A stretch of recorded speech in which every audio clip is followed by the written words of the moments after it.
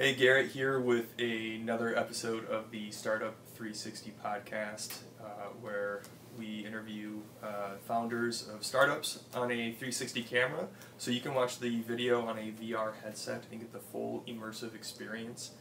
Please make sure you like us and subscribe to us on YouTube, and you can also get a hold of me by emailing me at garrett@startup360podcast.com or giving me a call at 734-274-9521. So today I have James Murtha and Gina Adams of Wareologie, and we're going to be talking about buttons to buttons. And also we have Phoenix down here as well. Phoenix. There he is. Awesome. Hey, buddy. Go back to sleep. Go back to sleep now. Okay. Exciting interview. So let's talk. What is buttons to buttons, and how did things kind of get started? So thank you for this opportunity. It's great to be here. I'm Gina Adams, the CEO and founder of Wareologie, and this is James. Hey. Yeah, and I'm the Chief Innovation Officer, so I'm over like product innovation, like product ideas and development, and we're a small group right now. We're a small troop, so we all wear a lot of hats, and so I help with like networking, making contacts, and recently helped Gina with a pitch competition, and yeah. Cool. So you kind of started this, and we were kind of talking about it. Yeah, I recently graduated from Wayne State with my MBA, and through that process I was able to develop our business and conduct our customer discovery work and really determine whether or not there was a need for people experiencing whether it's hand disabilities or regardless the cause. For me personally, it was witnessing the impacts of Parkinson's on my stepdad. Okay. And he was this brilliant PhD engineer, guitar player, and as the Parkinson's progressed, he was became more and more dependent on my mom as a caretaker. Yep. So that was kind of, my background is in the apparel industry, and so while I was getting my MBA, I started talking to some professors and just decided, perhaps there is an opportunity to help people with their clothes, to help regain levels of independence. So that's kind of where we started from. Cool. And with your stepdad, as you're watching him needing more help, what were kind of some things that you were noticing that maybe people that don't have those issues don't even think about? Well, things like brushing your teeth, for instance, they're referred to as activities of daily living, and they're things that I certainly take for granted. I'll brush my teeth while I'm, getting dressed, or but if you have Parkinson's, or maybe if you suffered from a stroke, it takes twice as long to accomplish any of these activities. Particularly getting dressed for over 30 million people is actually impossible. They have to rely on a caretaker, or they're prohibited in what they can wear. And so, watching my stepdad, because he was this brilliant man, it wasn't just the physical impact, but it was that emotional toll when he couldn't take care of himself, as an adult. It's just something that, we do kind of take for granted until we're in that position. Absolutely. So now the first product is buttons to button, and James, you're wearing them right now. Do you mind kind of showing us and then talking about how that idea specifically kind of came into being? Well, just to reiterate what Gina was saying, like when you have myself, I had a spinal cord injury 4 years ago when I was mountain biking in Colorado, and so I have what's called C5 quadriplegia. C5 quadriplegia, which basically means that I can't move my legs, and I have minimal use of my arms, and no use of my I don't have the ability to use my hands, and I can twist my wrist outward, but I can't curl them back. Okay. So I have to wear these braces to keep my hands rigid, so that I'm able to use them to push like elevator buttons and stuff. Otherwise, like my hand would just be like flopping down like that. Gotcha. So yeah, well, long story short, go back to like Gina's point. Like, it takes you, when you have a disability, especially one like mine, like doing things like dressing or just, you know, using your phone, like doing anything, eating, like it can take so much longer to do if you're doing it on your own. So any kind of advantage that you can, like any kind of like adaptation that you can utilize, just like shaves off like, you know, minutes to like hours, you know, cumulatively of your day. So like having like a product like this is like, you know, it's just another one of those tools that can help take a little bit of frustration out of your day and like make things a little smoother. Yeah. And James lives independently, which is really impressive, and that's kind of how this idea of Wareologie came about, because we realized that, you know, it's not just getting dressed. There are so many other essentials that people could use, and James has developed a bunch of accessories, like manipulated them to help him, you know, live independently.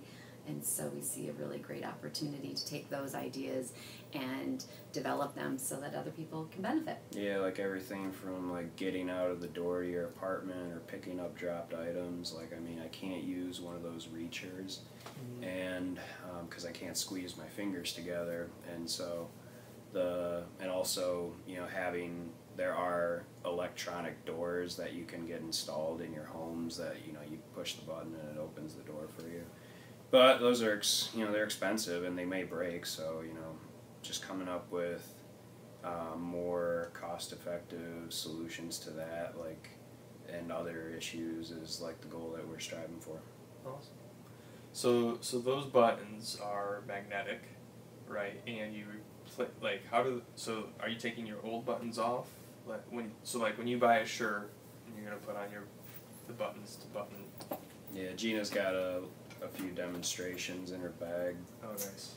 So, yeah, I guess I can grab these first. So they're sold in sets of 10, or you can buy a 3-pack or a 10-pack set and convert your entire wardrobe. But the idea is that you just retrofit your own clothes, and so you're wearing them too. I didn't notice. So people, it's so there's one cap that goes over your buttons. Yep. And then the other that part has the magnet inside of it. Yeah, and then the other part, we designed those so that they look like a fake button, but we're basically flip-flopping your lapels, if that makes sense. So now you can just attach that, I don't know if you can see this, to your buttonhole. Yeah, so there's like a little metal, there's a little circular metal surface with a stem in the middle of it, and the stem goes through the hole in the shirt, and then the fake button clasped onto it. And so and then it's like easy pull apart, snap shut together. And most importantly, it's machine washable. So they do have to be installed by a caretaker, somebody that has some dexterity. Yep. But once they're installed, they're machine washable, and it's an affordable solution to, you know, retrofit your own clothes so that you can wear them. And another advantage that I've found with wearing them is that, like Gina said, I spend most hours of the day alone on my own. And so when I'm out and about in the summertime, you know, some days, like, it gets hot during the day and I need, like, you know, to, like, you know, air out a little bit and cool down, so I can, like, pull this open when I need, you know, to air out, and then at night when it gets cold again, or if it gets windy out later, like, I can, you know, snap it back shut. So for me, like, you know, it's another way of thermal regulating myself and just getting through the day. That's really cool. So this is the first product that you've made, or have you, and then I guess, are you making others currently, or do you have ideas that you can talk about coming down the pipeline maybe? Yeah, so like right now we're focusing primarily on the buttons, just because we're such a small team that we need to focus our energy intently. Yep. But once these buttons take off, we have ideas for adaptive gloves. We have ideas for, like I said, some kind of a retrieval, like, snare object for getting dropped items to help get the get the doors open, like, to your home.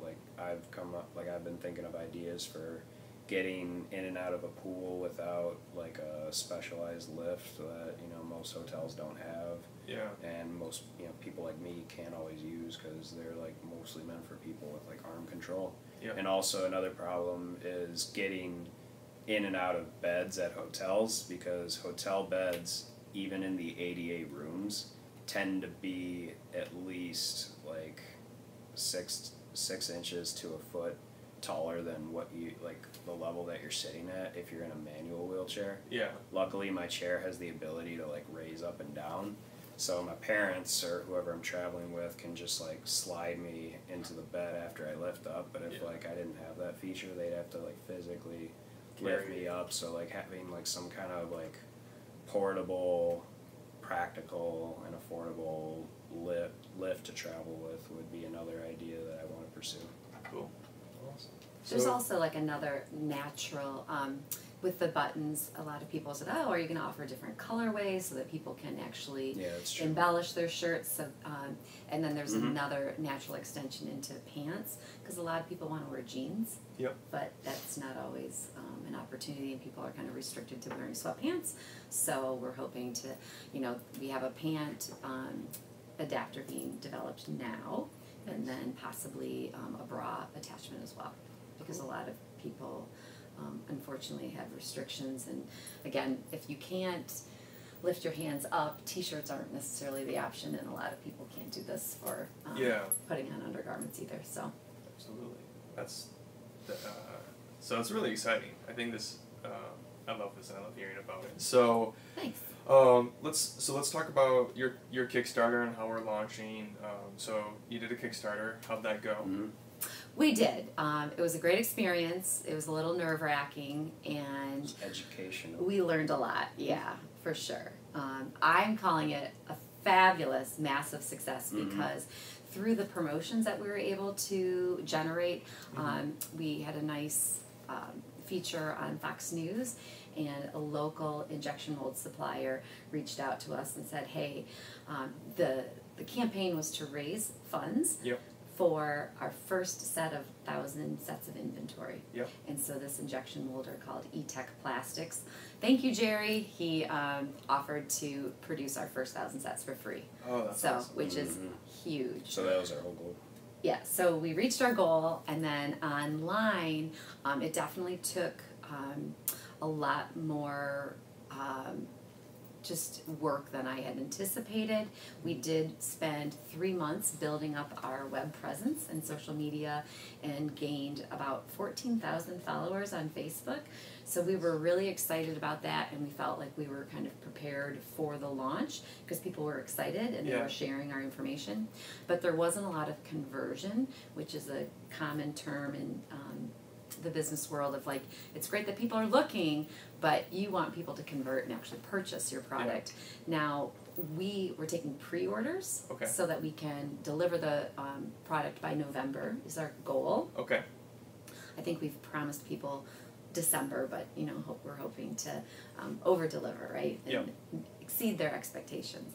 But that conversion piece has been really challenging, and I'm not sure, you know, we haven't really pinpointed why, but I will say that it was through our personal connections and our personal email listings that we had piled together, and friends and family really pulled through to help us meet our goal. Our goal was 6,500. Yep.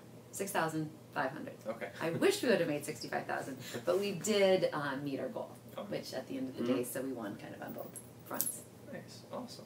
And led to a lot of great contacts too. Sorry to interrupt you. Oh, no, go ahead, please. Yeah, like, I mean, Gina mentioned that we got interviewed by Fox 2 News Detroit. She also got interviewed by ABC Detroit, and also the Good Morning America's, like, online presence did a feature. And then we were also featured in the disability community by New Mobility magazine, which is, like, basically, like, the wheelchair users, like, go to, like, for information. And it's sponsored by the United Spinal Association, which is based out of New York, and it's big in, my community, and then we also got featured in another prevalent online blog for people with disabilities called Cure Nation. Mm-hmm. Yeah, and so we made awesome connections through that. That's just naming a few. So just that was another secondary benefit of what we did. It really gave us a national presence that we hadn't had yet, so Yep. it's really exciting to see orders coming in from Texas and New Mexico and versus just Michigan, so it's a nice absolutely. way for us to get the word out. So that's cool. So Kickstarter, obviously you hit your goal, but it obviously would have loved to have sold a whole lot more, but it seems to have kind of almost been like the beginning of a marketing campaign where you're still having more orders coming in now for your pre-orders, kind of like the second launch of a Kickstarter, even though it's probably not a Kickstarter. Right. I mean, it was the impetus for us to get out there and promote us, and we went to an arthritis walk, we went to a scleroderma walk, really trying to get face-to-face with people so that they understand, because the sales part of it is, people they meet you with apprehension, of course, because we are bombarded by over 2,000 advertisements a day, and so I get people being cautious, but then once they can kind of see our product and get that we are a social mission venture, they're like, oh, that's great, and I'm like, it is great, thanks for your support. So it's hard to sell a product when you don't have a physical product other than our own prototypes to show them, and so that's that was the other challenge. And like Gina was saying, we're all bombarded today with hundreds of emails, texts, phone calls, to-dos, you name it, and it's just today more than ever you gotta be skilled at getting people's attention, and that's always a challenge for everybody. Mm-hmm. So in terms of fundraising, then, are you thinking about bringing in outside investment, angel investors? We are looking at some investment opportunities. We've been pitching at different competitions to cover some of our overhead, because a physical product has been extremely expensive in product development. It's much different than a service, and so I was really shocked. For example, our first set of 8 buttons was almost $600 because they had to 3D print not only the metal component, but it's just insane how expensive it is. We've been able to really search broadly and find some great partners. We are part of the Centropolis Accelerator Program, which is a Lawrence Tech University physical product incubator, and then of course there's been help from Wayne State, but really it's the pitch competitions and organizations like Michigan Women Forward, where we've won, and those funds have just helped us keep going. So on our website we are accepting pledges as well as pre-orders. For those generous souls that want to help us get over this hump. And your website's buttonstobutton.com. It is. It's on the whiteboard, and it'll be in the show notes as well, but please go there. And how much are you hoping to raise if you were to bring in outside investment? What's the goal? Our initial goal is $350,000. Okay. And that's just to cover our first set of inventory for mass sales, as well as our marketing costs, because with a new product like this, there's a lot of education. People, they're like, oh, you're selling shirts. No, we're selling an accessory so you can wear your shirt, and it's until you see it, people don't really understand it, and I was surprised at how expensive online marketing is, whether that's through Google Ads or even Facebook, which we know that people with disabilities really spend a considerable time on social media platforms, because it's a great source of information for people to share. So, and just on the internet in general, people with disabilities spend quite a bit of time on some people do on the internet, just because some people don't have many options, so all they can do is be on their phone or on their computer. Yeah, definitely makes sense. And how many buttons or packages do you think that investment would make, and how many have you sold already? Right. Well, we've acquired our first 100 customers, so we're excited about that. And the startup funding will cover our first 10,000 sets of inventory. And that's, we're looking at not only selling through online retail space and as well as our own website, but also to like rehab facilities or in-home care providers. Yep. Or senior living facilities where, we have an aging population. 10,000 people reach retirement age every day. Yep. And so, these are professionals that take pride in appearance, of course, as well as independence. And Yep. so we're hoping that through some of these outlets that we'll be able to sell in larger volume. Beautiful. That's awesome. So, what has kind of been one thing that's maybe surprised you as you've started this process and gone through making buttons, promoting them, that maybe you wouldn't have foreseen? Just all the steps, that there is to running a business. This is, Gina's been in business for 20 years in the clothing industry, and so she's, been exposed to it, but for me this was my first go at this, and you take for granted what it takes to bring a product from an idea to the customer's hand. There's like Gina was saying, it's the actual raw materials for the product, and each and every individual raw material. We had to learn about magnets and different pull forces, and that magnets lose their magnetism at a certain heat, so we couldn't mold the plastic with the magnet at just any temperature, so we've struggled with that, finding the right material plastics, finding the right metals, and then it's finding the right packaging, finding the advertisers, the marketing steps, and then there's the funds, getting the money to do this, it costs money to work with these companies, and so that's been my big learning experience with this, for being a very green entrepreneur. So what about you?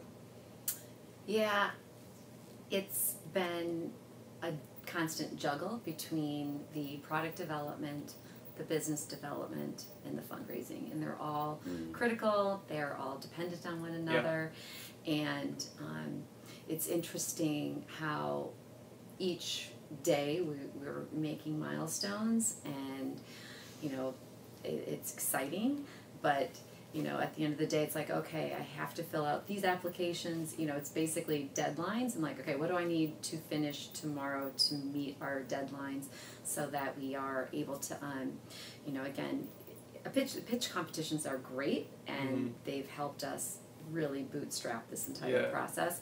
But it's not a guarantee, and that's why I was hoping, we've met so many people that have been impacted by, whether it's an investor who has Parkinson's, who's oh my gosh, I love what you're doing. Yeah. And I'm okay, throw us a bone. And he's well, let me introduce you to people. So, it's really being mindful about your time and not getting pulled into these rabbit holes that really don't turn out to be beneficial. And it's, and we're trying to find relationships where, we want to, my publicist, for instance, she just read an article, and she's Gina, I love what you're doing, I want to help promote you. And it's well, I can't afford you. And she's that's okay, I'm going to do it because it's the right thing. And so then, of course, I try and pay it forward, and I've been promoting her to everybody that I meet who can afford her, right? Yep. And so it's that paying it forward that really makes this cycle work, because of course, while I would be happy to take a handout, at the same time, people have to pay bills. People need a source of income, and so how can we make this work? So yeah, it's fun, it's exciting, and fortunately I have James with just a great attitude and such a great support network, and really keeps I don't know, it's like, it encourages me. It's like, I know that what we're doing is going to help millions of people, so, you know, why wouldn't we do this? So that's cool. Yeah, because you two were telling me too before we got on camera how obviously you were starting this, and then it seems like James kind of just kept pushing this idea. And, I mean, you wanted it. I mean, it's essentially what it is, right? Yeah, I want to use it. And what is that? I guess what is your like working relationship been like through, you know, starting off basically as strangers and to now where, you know, co-founders and really working together on this company? What has that been like? Well, it's, you know, been a gradual process in some instance because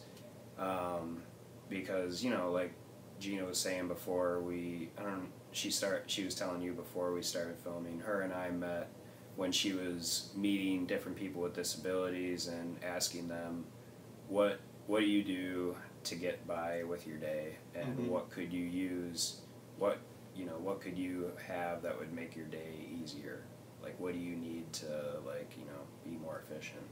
And so we met through a mutual friend, like two and a half years ago, through that, and then a year later, I contacted her last summer, and was like, "Hey, you got these buttons yet?" Like, I wanted like to hear like what she was up to, because like I was excited to hear like what she had come up with from our interaction, because I had told her about some of my own hacks that I had made to, like, you know, get through with, you know, staying warm in the wintertime. And so at first she told me about where she was at and said she invited me to be like a advisor, like, you know, advise on the product. And then as, you know, as we just like chatted back and forth more and more, she, you know, started inviting me to more things, and you know, started saying like, hey, like, what would you think about, like, you know, doing more like of a hands-on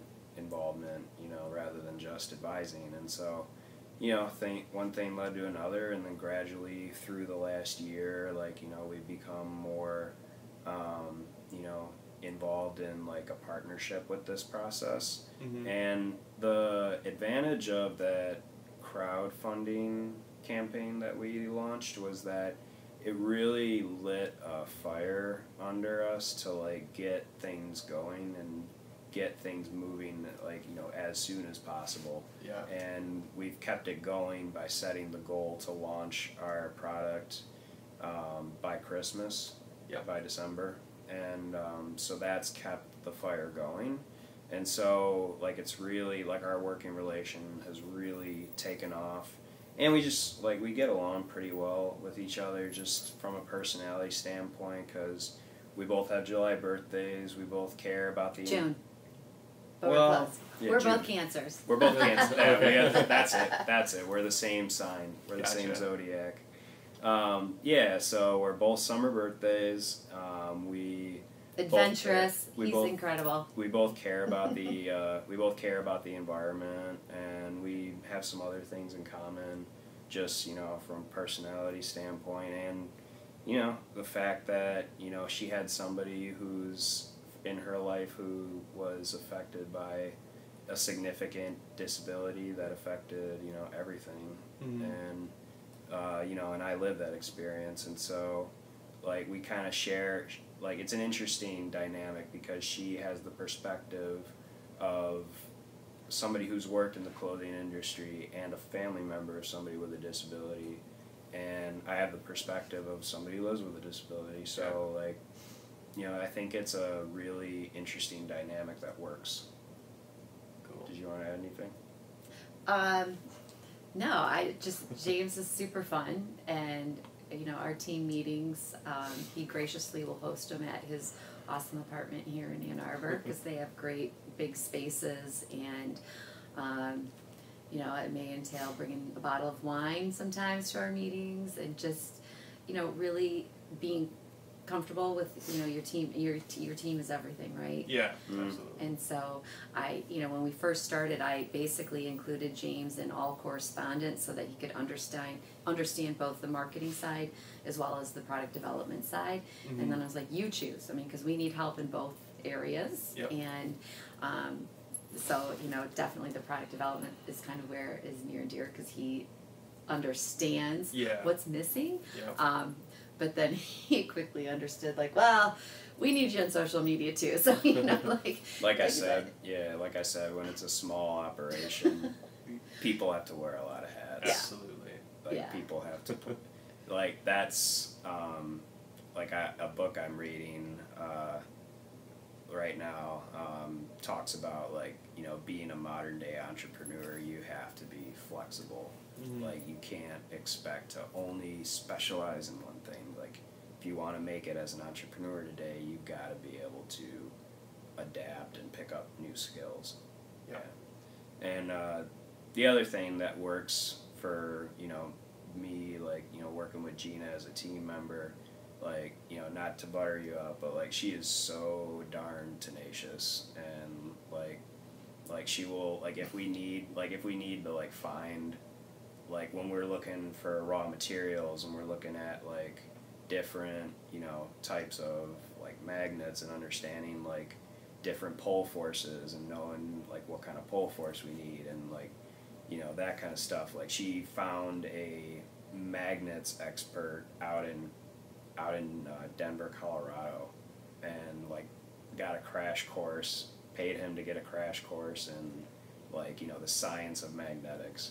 And like it was just like, you know, so many things that we didn't know like about magnets before, that like, you know, that she, you know, did the digging and persisting to like, you know, be able to find that information. Like she does that, like, you know, with all things for this business. So it makes me trust her. Like it makes me believe that this thing will work because, you know, I know that I can count on her and that she's gonna, you know, fight and not quit on like what we gotta get. That's awesome. Yeah. I know. So many times it's like it's the journey, right? Mm-hmm. And so because the book I'm reading right now is Eckhart Tolle. I pulled this out, and it's about now, and it's like when you are living in the moment, and as long as you believe and you're doing the best that you can and persevere, it makes life so much more enriching. And so, you know, there was a minute there doing that Indiegogo campaign. It wasn't a Kickstarter, but it's all the same stuff, essentially, platforms. You know, I looked at my kids. I have a 14 and a 16-year-old, and I was like, I'm not having fun right now. This is no longer fun. And they're like, come on, Mom, you have the confidence, you can do it. And it's true. It's like as soon as I kind of changed my reference and said, okay, no, look, you know, I know that our end goal is obtainable. You know, give me a yard of fabric and I could have whipped up a wedding dress for you. You know, sewing is definitely where my talents lie. Okay. So a physical product, like James said, it's taken so much additional research and product development time, where it's like, well, I want to be marketing and, you know, doing that. And so it's finding and pulling the right teams together. But I will say on the entrepreneurial note that the other thing I've learned is to be paying really close attention. I don't believe in coincidences. I believe like you meet people for specific reasons. And so, you know, it's so important to go to these networking gigs. And sometimes I'm so exhausted, but at the same time, it's such a fun space. You meet amazing people doing really cool things. And even in the pitch competitions, I never look at the other people in that competition as like a competitor.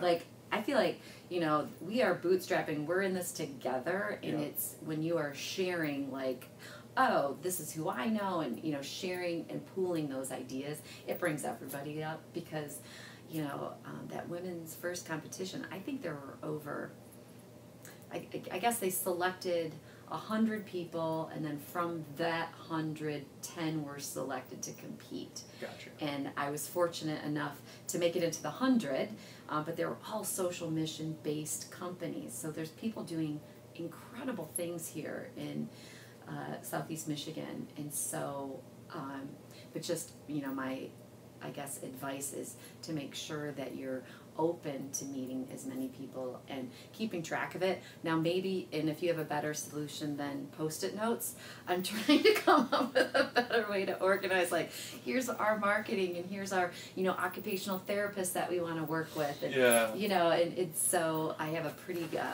crazy contact list at this point, but it's awesome because people are amazing, and that's just what's, kept us going, so.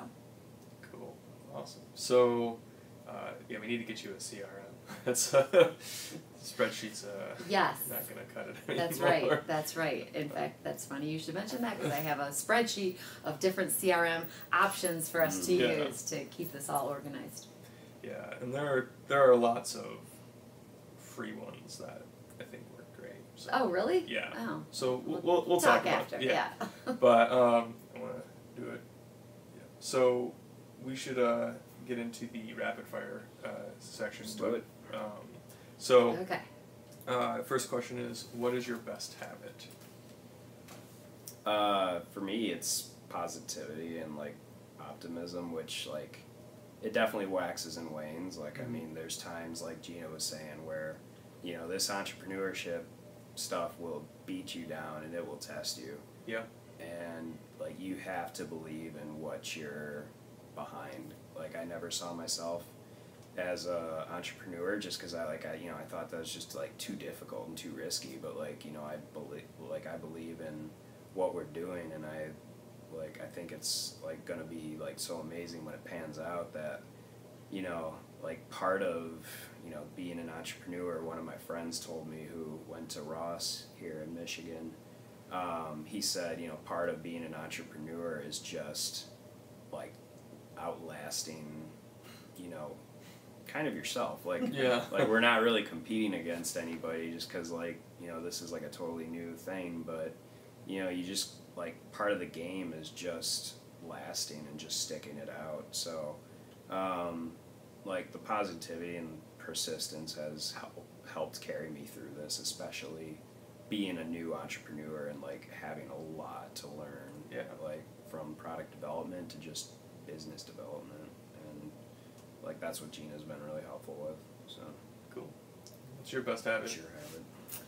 Wow, that was a really good one. I was gonna say, I think my best habit is probably eating right and having healthy Self-care. habits and self-care, which kind of ties into that positivity, because I always believe in, you should kill people with kindness, and and being able and humble enough to share your vulnerabilities, because this is a really difficult space. And so I'm not, what I don't know, and I guess I have finally reached this maturity level that I'm okay with admitting that. I don't have to have this ego that says, oh yeah, I got it all figured out. So it's the adage that people appreciate authenticity. Yeah. You can try to save face and be stoic and be the tough person, but you nobody knows everything. Everybody needs help at something. There's gonna come a time. So being like she said, making yourself vulnerable, that's been another big thing to this learning experience. Yeah, I think that, though, it came down to just accepting myself for who I am and being proud of that person, and lots of yoga will really help you reach that, I think. So. Cool. Awesome. So next question is, what are you bad at, and how are you solving it? I am bad at organization, I will say. I mean, it's fundamental. You have to be organized. Yep. And that's, talking about spreadsheets can only get you so far. And so that's between the organization part and really forcing myself to, when I meet somebody, to stop, put the notes down, make sure that it's organized so that, 3 months later I can find that person because maybe you meet somebody, you're not quite at that space yet in your business where you could sell them a product, but now that we have the product, to go back and schedule those meetings and that follow-up. So organization is just something that I constantly struggle with. Yeah, for me it's time management and saying no. And for time management, just using calendars, using reminders, setting making to-do lists and setting the reminders and adjusting as you need to. And for saying no, like, it's just, you know, finding out what you're good at and, like, you know, just being, like, I don't know, just doing it, just, you know, like, the more you do it, the easier it is. Like, you know, it's tough at first, but, like, if you are, like, you know, somebody who has that issue, but yeah, just, you know, being persistent. Next question is, what is your advice for a high school graduate, a college graduate, and a 50-year-old? All right, for a high school graduate, I would say write your goals down on paper and like pick as many as you want. Like, it can be like 10, it can be 100, but just write them down and dream big. Like, there's so many possibilities out there. And for a college graduate, learn, like, you know, take everything that you learned in college and appreciate whatever you studied, appreciate the fact that you were hopefully learning how to learn. And if you don't, then start learning how to learn, because that was like part of my process. Like, I had to learn how to, you know, take in all this influx of over information that we're all saturated with, and I had to learn how to take the most trusted sources and then, you know, learn how to, like, dig through those sources and ask the right questions, you know, how to find the information that I need, not get buried in minutia. And then to 50-year-olds, I would say, you know, the world has enough negativity out there as it is, so, you know, if you're a little jaded or if you just, like, have, like, a pessimistic disposition, keep it to yourself, or at best, like, use it constructively. Like, be an educator, like, you know, carry the torch for somebody else. Like, don't use the woes of, you know, your existence as, like, a outlet or as venting, but, like, use it as a way to, like, teach people how, like, you know, how they can avoid some of the pitfalls that you've hit. So, positivity. Cool. How about you, Gina? Those are good. Those are really good. I do think that if you've ever watched the movie Benjamin Button, Okay. where you start old and you grow young, there's so much, I think, wisdom to that, because I do feel like I'm almost 50, and I do feel like people I meet tend to be a bit of a glass is half empty lately, and it kind of goes back to, you know, this is the one life we have, and so by focusing on, you know, your current situation, and, you know, we're all faced with challenges, but I think those challenges is what makes us unique individuals, but it also makes us a hell of a lot stronger as well. So, yeah, I guess I would say for 50-year-olds, I would just suggest being more mindful of, you know, communicating and understanding, and just appreciating life a little bit more. Maybe not taking things so seriously. I get advice from one of my advisors that, you know, I need to act like a CEO. I'm like, well, what does that look like? You know, there's millions of people here. Like, you know, what does that exactly look like? And so, I don't like that advice. yeah, I was like, well, it depends on, you know, I'm the CEO that I am, and I do love life, so that's a good thing. Yeah. And then for college students, I went to Michigan State, which was awesome, and I loved college, and I think that, like, to connect with what James is talking about, you know, it's not a means to an end. It's, you know, building and using these classes to really expand and grow as an individual, and figure out what it is and what your purpose is. I mean, finding out life's purpose is a pretty big obstacle or goal. And when you do, it's amazing. So, don't limit yourself, but really, don't take the class because it starts at 10, because those 8 o'clock classes were very difficult for me in college, but, take it for, what the class is offering and who you want to be as a person. And then for high schoolers, it's almost, I have a high schooler. She's in 11th grade. And so there's a lot of pressure. Yeah. I feel like high schoolers take things so seriously. I mean, maybe that's in general. I feel like people are taking life a little too seriously. Yep.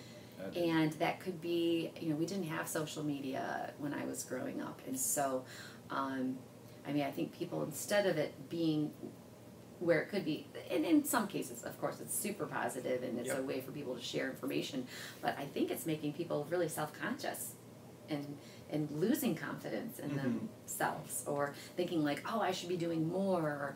And so maybe it goes back to what James is saying, like, make a list and what is it that you want to do, and then just be your best individual. Cool, awesome. The next question I have is actually I'm trying to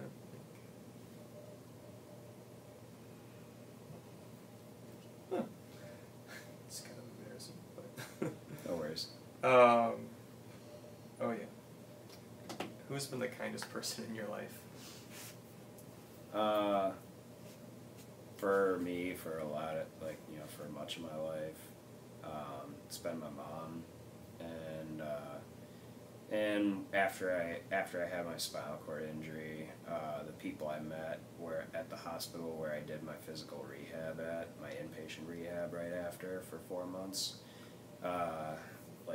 Some of the people I met there were just incredible. Like, it was an amazing environment, and it was one of those environments where the people were there because they truly were passionate about helping people and wanted to be there, and it was just I don't know, just one of the most positive and fun environments that I've been around. So a lot of them at Craig Hospital, and that's all I got for right now. Cool. I would say, of course my mom is, has been a great support, but not always the kindest. She had some tough love, to make sure I was, not leaving school to move out to Colorado, when I was in college, and, she's so it was good tough love, right? Yeah. But another, I think, huge person who influenced me was when I used to work for the North Face when I lived in Colorado, and I was a sales rep for a group there, and so her name's Christy Gunter, and she's, like everybody's mom, but she was an incredible salesperson. She could have sold you a pair of used socks, but she didn't do it, again, as a used car salesman person. She really taught me not only about it's selling yourself and creating that trust, but she was the one that introduced me to organic foods and understanding, the chemicals that we were eating and the importance of health and and taking care of yourself. I just didn't, nutrition was not part of my studies in school, and it wasn't until later in life that I realized the impacts that it has on us and how important it is, not only on us as consumers, but of course the people that are growing the food, and really about